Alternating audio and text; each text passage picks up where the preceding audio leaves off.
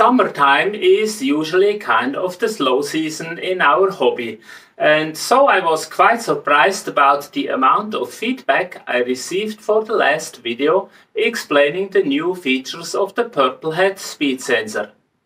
A good number of viewers provided feedback, some bug reports, and ideas for additional functionality, so I decided to keep working on it and provide the next version earlier than planned.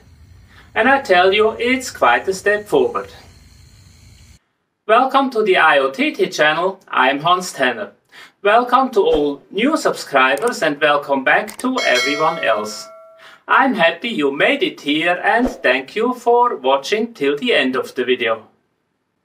Well, to be honest, one of the reasons for coming up with a new version right away was that the last version had